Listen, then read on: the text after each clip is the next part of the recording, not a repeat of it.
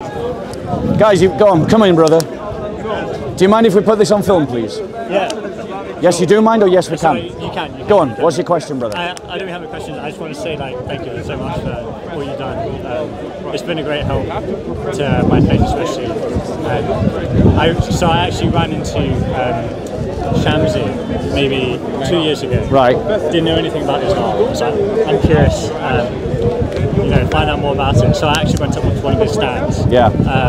And didn't have a great conversation. Well, it was quite discouraging for me because I didn't really know much about how to defend the faith. Yeah. I was just Christian for a decent amount of time, but he was very open about Trinity's wrong, Bible's corrupted, all that stuff.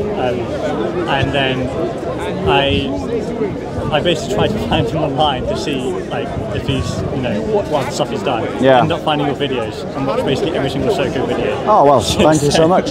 So here's the thing. Just firstly, SOCO Films is not my channel. My channel is Bob's Speaker's Corner. Okay. I work with JC and SOCO Films, but let's just address this because there's a real problem in the church. And which cameras are on these two?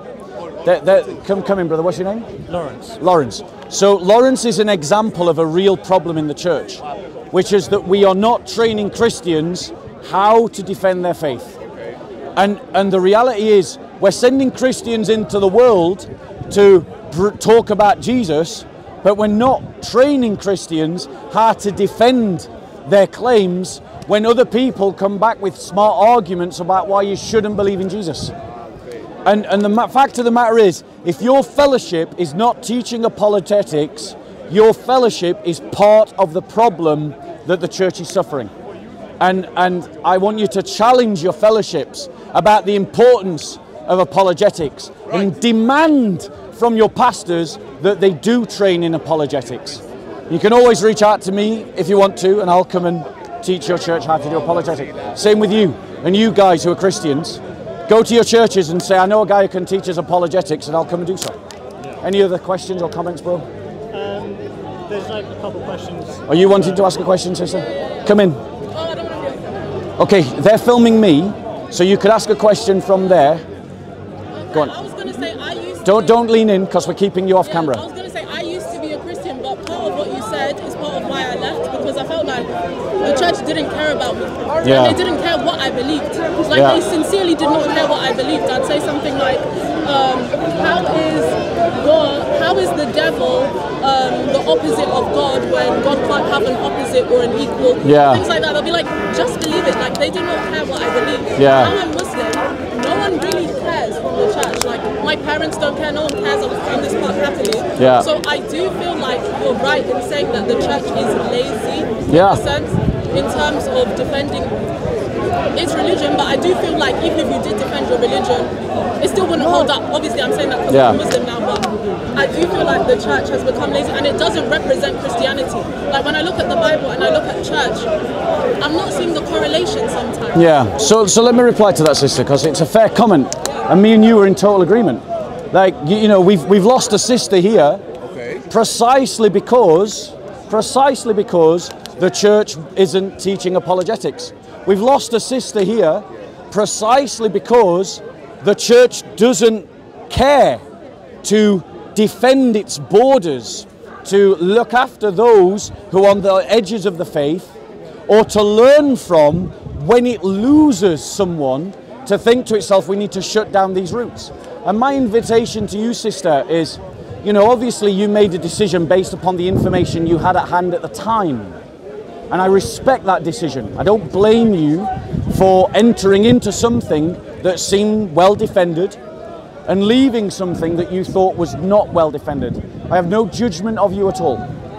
However, what I would say to you is that there is the opportunity to speak to learned Christians like myself and to go over again all the reasons why you initially left the Christian faith, to see if that decision back then, whenever it was, is a valid one, and whether you should reconsider to re-enter the faith and join a church where they actually do teach apologetics and where they do care about what you believe, because those churches do exist and I can introduce you to them. So my invitation to you, sister, is, Like, I'm not trying to force you to become a Christian, or I respect the decision that you made, and I understand your reasons for making it.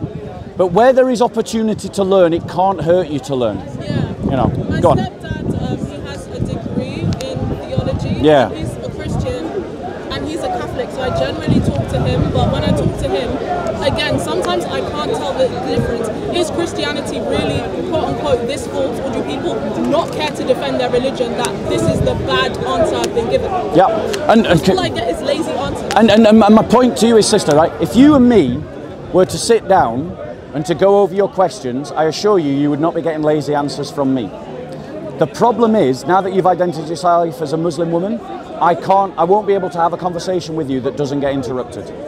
But if you want to, I am happy to talk with you over Skype, talk with you through email correspondence, or speak to you on Zoom, and to go through these issues so that you can see that actually Christianity does stand up to criticism, because her Catholic uncle was unable to answer.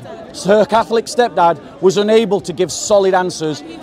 Yeah, and he has a degree because the Catholic Church isn't teaching. Sister.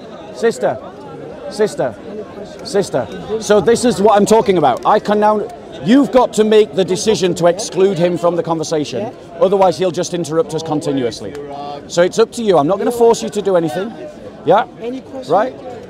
Right. So my point to you is. Yeah. You ask me about Islam, I'll come to you. But I'm just so my point to you is, sister, is that I just this week I received an email from a Christian who left Christianity, became a Muslim, then watched my videos on SOCO Films, and has returned to the Christian faith, because just like you, the answers that he didn't get in his church and from his family, he got from me. You have any evidence that Christian... Now notice the interruption, notice the rudeness. I can't make this man stop. You are the one who has to stop him. Otherwise he'll just behave like this continuously. Now my point, don't. Right, so sister, right? Now notice the controlling behavior that's happening right now. You've approached me for a conversation, and people are now trying to interrupt that conversation because they know that I'm a danger to Islam. Because they know that I have made criticisms of Islam that they cannot answer, ladies and gentlemen. Yeah? So, no, I'm not saying you're feeling threatened. I'm just pointing out his rude behavior. You approached me for a conversation, and now he's trying to interrupt that conversation. And he's trying to impose himself on this conversation. Bring your priest along with you. Yeah, go on, you ask your question. Thomas Aquinas theology, because that's what my stepdad follows. So that's the main thing that... Yeah, I don't follow it in the sense of I think that he is the only doctor of the church. However, I am happy to go along with Thomas Aquinas theology. Okay, so if you got any questions on that. Like divine simplicity?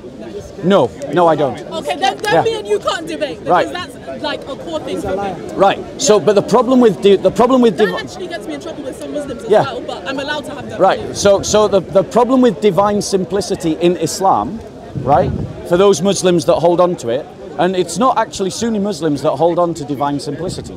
It's Ismailis that hold on to divine simplicity. Ash'ari and Maturidi Muslims also follow it. No, I don't believe that they do. But maybe they don't believe in divine simplicity. The groups of Muslims that believe in divine simplicity are Ismailis and other minor sects of Shiism. Yeah, So you're a Shia? No, I'm Sunni. Okay, but mainstream Sunni Islam, Yeah, I'm aware. believes in the attributes and the essence of Allah. Right? Yeah, The problem, I'm aware, but that's mostly Afghani. So as Christians, we believe now notice the interruption and notice the rudeness. Remember, sister, you approached me for the conversation. You have to ask him to stop being rude and stop imposing himself. You have to ask him to stop being rude and imposing himself. I'll ask him when I finish asking him. Yeah. What's your sect So in sister, in response to your Orthodox, Protestant, Catholic, different Muslim opinions. right. So the point is, which one? yeah, that Christians believe in the essence, energy, distinction, except for those Christians that believe in divine simplicity. However, the Christianity that I follow accepts that both of these descriptions of God are valid descriptions of God. But one is correct, another is incorrect. Yeah, one of them. Well, Which one is I mean, I would even go as far as to say that maybe someone in the future comes up with a third description that is even more accurate. Yeah, because all of these these theologies are just people trying to explain what they think the truth is, which is why I don't care if a good idea comes from an Ishmaeli or a Sunni or a Shia, because at the end of the day, everyone's working their hardest to... The good thing, sister... No, don't let him interrupt, sister. Don't let him interrupt. Don't let him interrupt. You were making a point and I was trying to listen to your point. So what was the point that you were trying to make? Yeah, about the root of Christianity. They can, so will you stop interrupting her? I don't see anywhere saying be an Ishmaeli, be a Sunni, be an Ash'ari, be a Mutazilite, be a this, be a that. So if an Ishmaeli makes a point about the God essence distinction that I agree with, I don't feel afraid to take it. Exactly. So one of the things that we have to understand. Now notice his rudeness now. I'm talking to you in a conversation that you asked for, and now he's interrupting me. You don't believe it. So, but my point to you, sister, is firstly, you have to ask him to behave with manners. Like, he's being rude. Right. So now, because the thing is, can you hear what I'm actually saying? Can you hear what I'm actually saying? Can you hear what? Can you hear what I'm actually saying? So the point is, there's a relationship between the philosophy of language and our descriptions of God. Christians have an understanding about the way we define doctrines, like in Thomas Aquinas' Summa Theologia, in which it is like a map to a landscape. The landscape is the reality. The landscape is the reality of God's existence. The statements like the Summa Theologia are a map describing that landscape. Now, in that context, some maps are going to be more accurate than others. I've just got to move forward because you allowed him to interrupt. No, I'm saying the camera. He doesn't want to be in the camera. Yeah, well, but he's interrupting, so I've got to move forward so you can hear me. And because you won't ask him to stop interrupting, that's why I've got to come forward so you can hear me. Now, if you stop him from interrupting, I don't have to be as close. Well, in that case, I have to move forward. So the point is, the descriptions of doctrine that we find in the Christian faith are descriptions of the landscape like a map. And just as I'm sure you know, you can have multiple maps, and some maps are going to be more accurate than others, and some maps are just going to be completely wrong. The completely wrong ones we call heresy and we chuck them away. Like Gnosticism. Like Gnosticism, like Arianism and so on. Yeah. Like, for instance, how the Muslims persecuted the Mutasilites, for instance. What about Rastafarianism? Well, they did Christians so, as a Christian, Arab countries. I don't believe that Rastafarianism is a part of the Christian faith. What they did to Africans. So, for instance, Haile Selassie, who is the focal point of Islamic doctrine. Okay, so I'm just going to talk to all you guys because she stopped listening.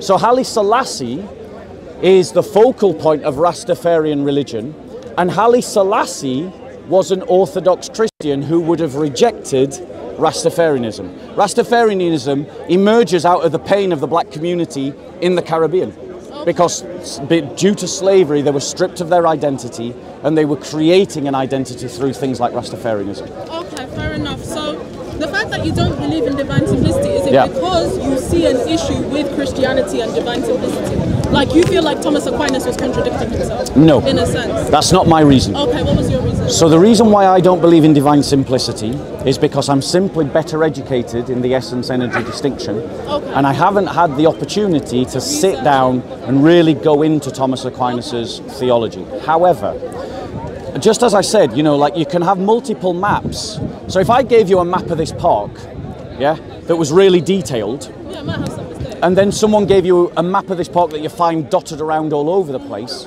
you can use both maps to navigate around this park, but one is more accurate than another. Okay. And that's how I navigate doctrinal differences between Christians. Okay. Yeah. Okay, fair enough. Because you don't know much about it, I can't really talk to you about it, but it was good to speak to you and understand you. Well, it's really lovely to speak to you. What's your name, sister? Chloe. Okay, I'm going to give you a book, and okay. I'd like to give you a gift. No, thanks. Okay, if you would ever like to come and talk to me again, feel free to get in touch with me. Yeah, brilliant. God bless you. Take care. There you go, guys. No, I haven't got them on me. So there you go, guys, ladies and gentlemen. No, we're not interested. We're not interested in this child.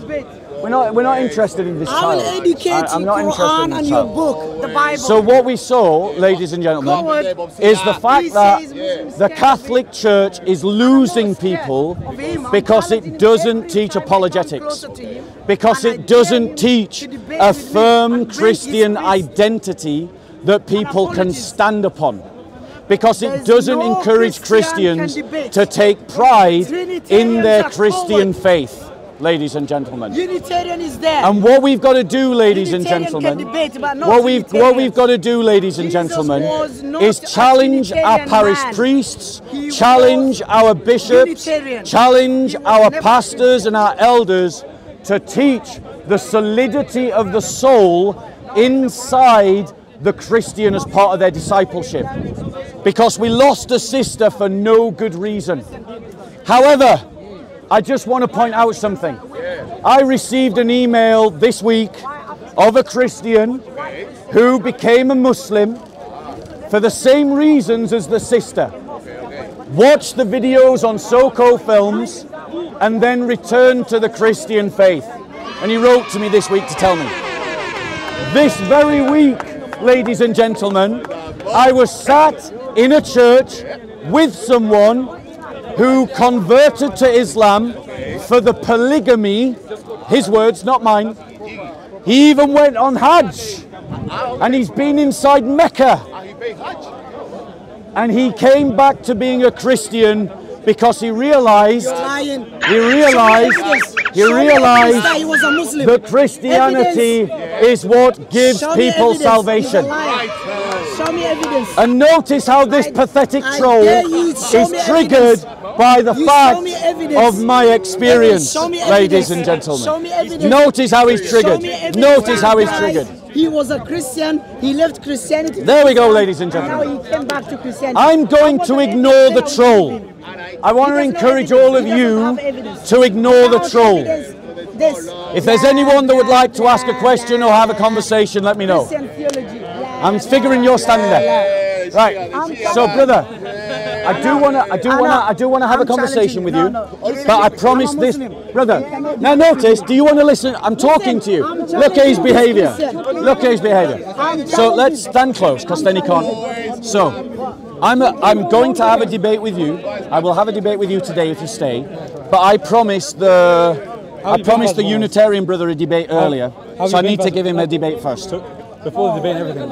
How have you been? I'm well, thank you. How are you? I'm all right. Very good. It's good to see you again. Likewise. Glad you're doing well. Let me debate this, brother. It might take an hour, a bit longer. Get yourself a coffee. I might watch it. Okay, and then we can have a debate ourselves. All right? Okay. I promise you a debate. I'm delivering. Let's go over here. Ignore the trolls, guys. Ignore the trolls.